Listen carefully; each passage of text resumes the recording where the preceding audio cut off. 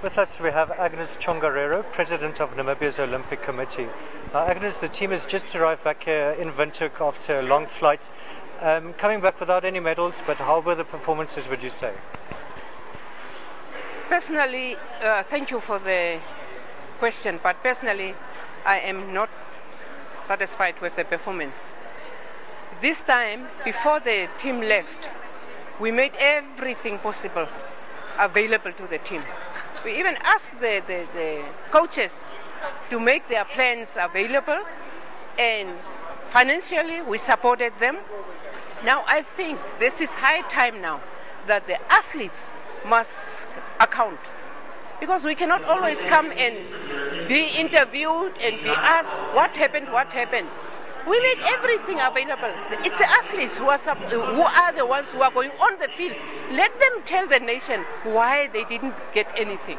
I think that will be the best. The next stop will be Brazil. What is your expectation? Or should we start now, maybe investing in them? Is it possible to get a medal in 4 years' time?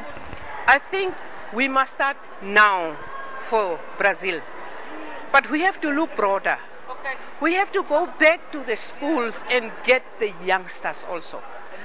I mean, some of these athletes of ours have been to all the games, all Africa, Commonwealth, not even the first Olympics. This is the second, some maybe even third.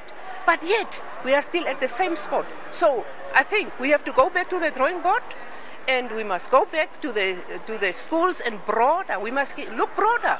I'm sure Namibia must have athletes out there, but the Olympic Committee cannot do that. That is the work of the federations, that is the work of the NSSU, and that is the work of the TISAN and all of us. It cannot be, because actually in all essence, the Olympic Committee is to deal with elite athletes. But now we are expected to go back and do the development even. That is not our mandate. The mandate is with different people. And I will ask all the federations to go out there and get the athletes, because they are there. And once they are there, we can develop them, we can help them to become the stars. But just to stay with the few, I don't think we are moving. Then Agnes, one more thing. If you look at the financial input, for instance, Great Britain, they said they put in £100 million per year for their Olympic efforts. What can we do maybe, and what's your advice there? Let me be honest with you.